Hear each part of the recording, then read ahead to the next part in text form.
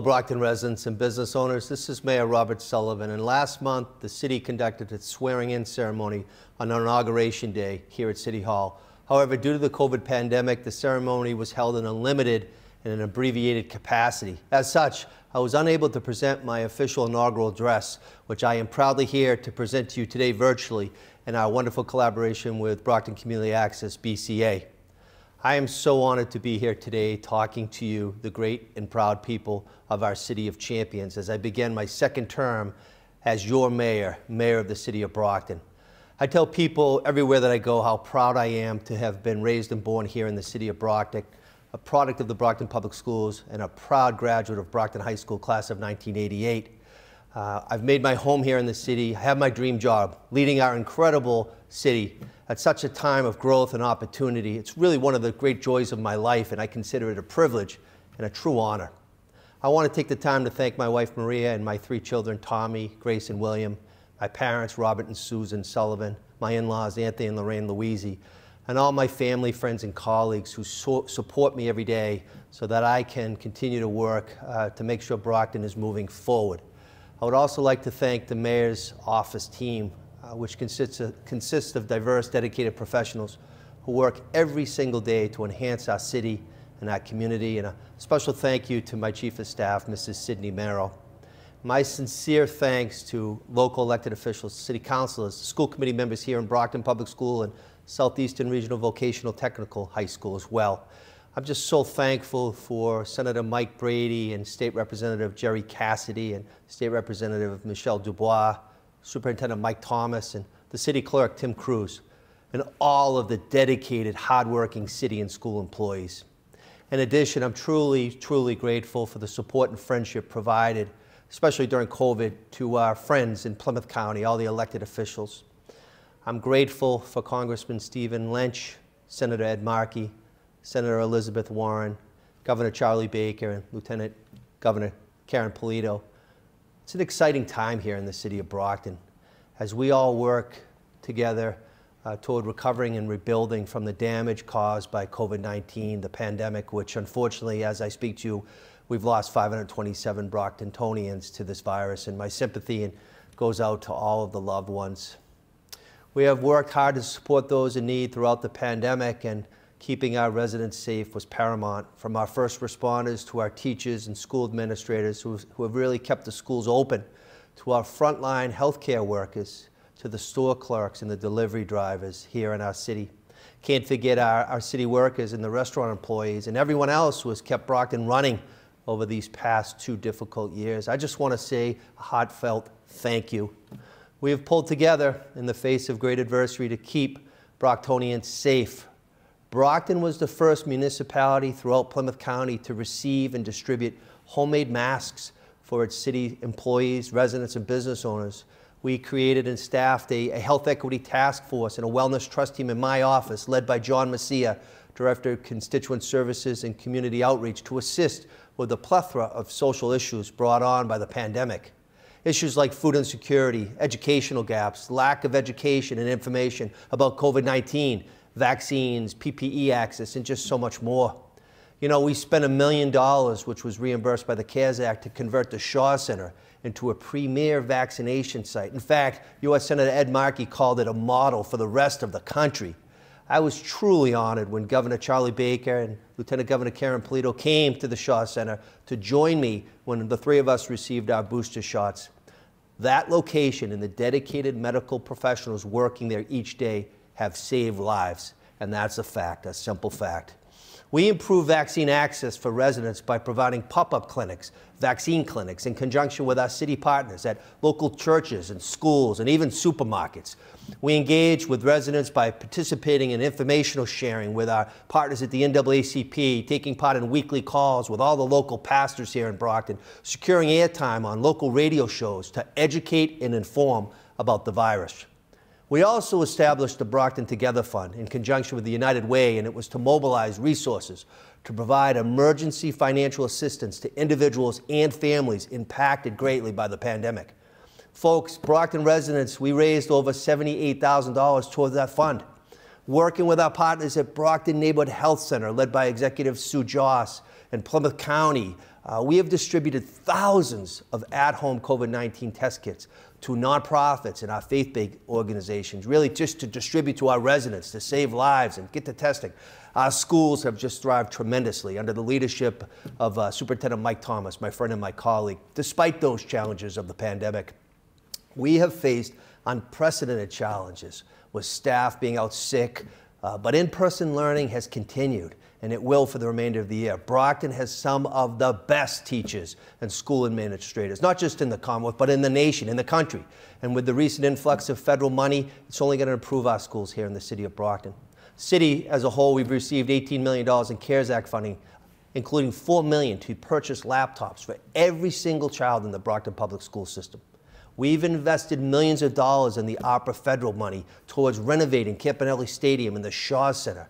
This refurbished stadium features new state-of-the-art lighting and locker rooms and upgraded ventilation systems and other top-quality amenities. Campanelli Stadium is a special place to take in a ball game or a concert, and it truly has the potential to be a centerpiece of Brockton's cultural fabric. We will soon be announcing some exciting sporting events and concerts at the stadium that will truly ensure the investments pay off for the fans, the residents, and indeed our local economy. Last month, we launched the ARPA grant program to help Brockton-focused nonprofit and faith-based organizations tap into the $17 million in federal funding that the city's received so far to help us recover and pivot and rebuild from COVID-19 pandemic. In fact, myself as mayor, I've authorized a commitment of $2 million out of the fiscal recovery funds for nonprofit agencies and faith-based organizations to use in their own pandemic recovery efforts. The mayor's office and the Department of Finance have held virtual Q&A, question and answer sessions with translators to discuss the details of this important grant program and answer those questions. We conducted actually an online application process, and I'm so pleased to say that we've received over 40 applicants. Despite the difficult challenges we faced, we have remained resilient. We have moved forward with our economic development and our downtown revitalization plans, and we have made great strides towards becoming an even more equitable, inclusive, and welcoming city.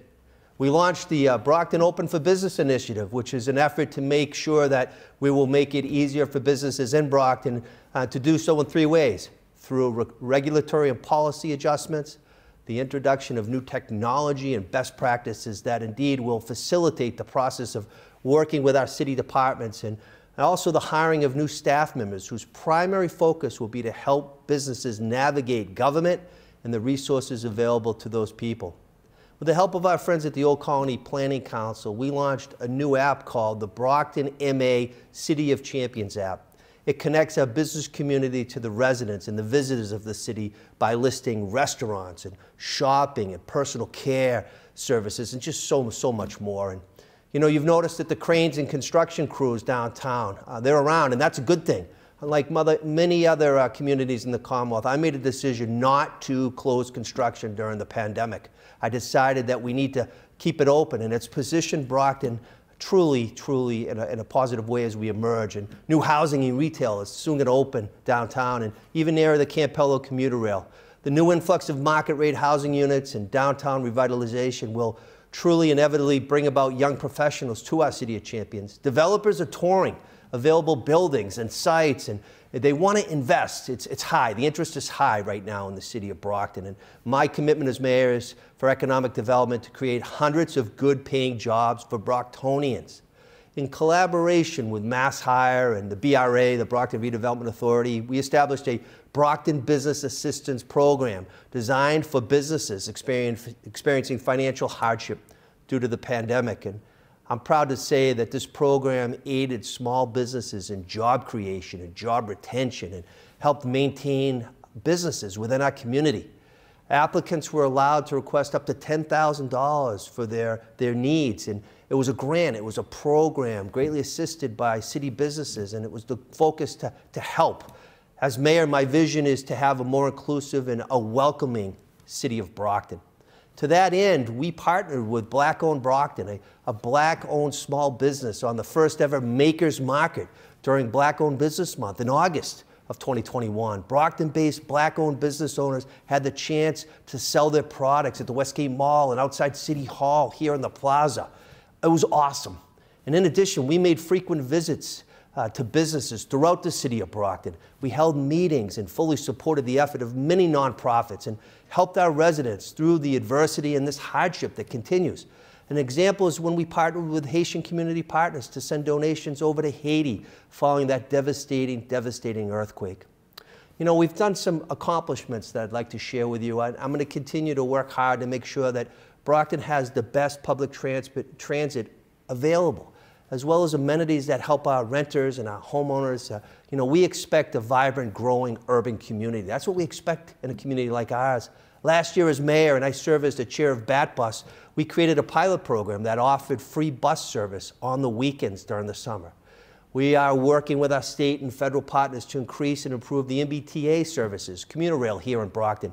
We have 3 commuter stops here, and there are more than 700 new housing units in development within walking distance to these stops. Ensuring that reliable public transit is available to these new residents and businesses is one of my top priorities. We have also taken steps to improve the school bus system by creating our own transportation department. No longer will we need to rely on outside contractors. We have purchased a fleet of brand new state-of-the-art school buses.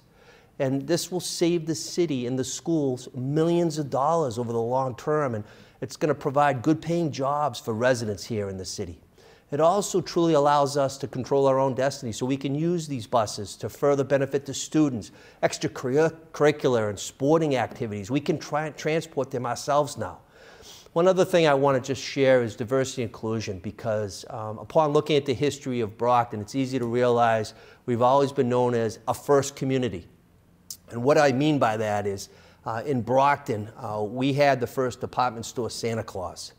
We also here in the city had the first ever electrified fire station and movie theater and streetlight when Thomas Edison was here. And continuing with our tradition of being a first community, this year we held the first ever LGBTQ flag raising ceremony, Brockton City Hall outside. It was awesome. In addition, we had the first ever Transgender Day of Remembrance and flag raising here inside the City Hall. And I created a community justice task force following that brutal murder of Mr. George Floyd. And I consisted of 8 participants, dedicated volunteers. It was headed by Phyllis Ellis, who's the president of the Brockton area chapter of the NAACP. And we gathered ideas on how to dismantle systemic racism in the areas of policing and education and public health and housing and economic development. And I want to just give a thank you to those dedicated folks. Phyllis Ellis and Dr. Mark Oliver, Pastor Rob Conley, Attorney Michael Curry and Judge Michael Williams, Carlito Weaver and Darren Duarte and Nessie Dubuisson for your service on that task force. It means so much. The city also recently just hired its first diversity inclusion manager, Yolanda Kiner, and she's charged to review workplace policies and procedures, execute training and events, and it's more to advance my vision of a fair, equitable, professional, and inclusive Brockton. We're putting everything in this. It needs to happen. 75% of my own staff are people of color, and we represent the 4 core languages spoken here in the city in the mayor's office, and that's just a wonderful thing, and we're going to continue to do that. We're also implementing many of the recommendations of our great Community Justice Task Force. Our police department is truly one of the most diverse in the whole Commonwealth of Massachusetts, and we're continuing to ensure that the department appropriately reflects the community that it serves. To that end, we created a junior cadet program for teens and a cadet program for young city adults considering a career in law enforcement.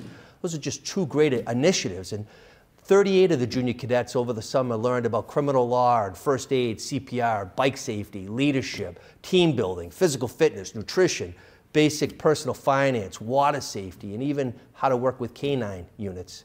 The 5 young adult cadets learned about emergency 911, public safety telecommunications, criminal justice, information services, first responder, community service, research and investigations. And they're also personally assisting police officers with fleet maintenance and record keeping and public inquiries and community events. And each cadet is charged with allowing to ride around with police officers to really have a first-hand job experience. And I'm proud that the young Brocktonians have had the chance to participate in this great program to potentially pursue a wonderful career in law enforcement. Now listen, we're also in the process of implementing a bias-free policing policy and a revised use of force policy within the Brockton Police Department.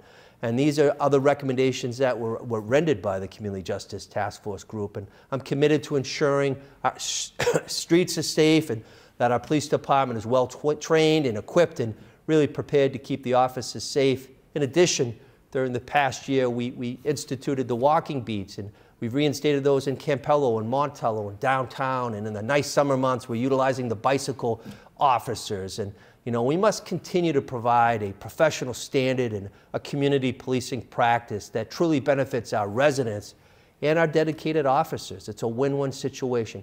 We hired 13 new firefighters this year in the fire department, 13, which is a wonderful thing. And we're hiring additional police officers. And you know, we're going to continue to hire. It's right to add new employees. Housing's another thing. Like, we collaborated with our NeighborWorks housing solution and DHCD of Massachusetts to hold free Brockton raft application events for tenants and landlords and homeowners and advocates. And you know, it was at the Shaw Center. It was the first event of its kind throughout the Commonwealth of Massachusetts. It was truly a wonderful event. Now, we have a lot more to do in the future.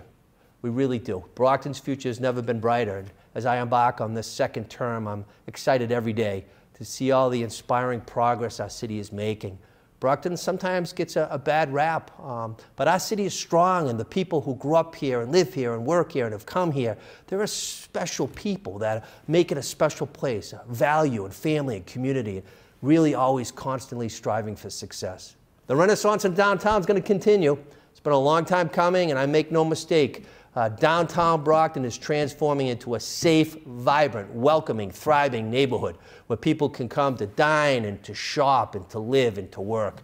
Brockton Beer Company, it's a brew pub that's going to be opening shortly. It's a diverse group of Brocktonians, and it's going to open up on Main Street.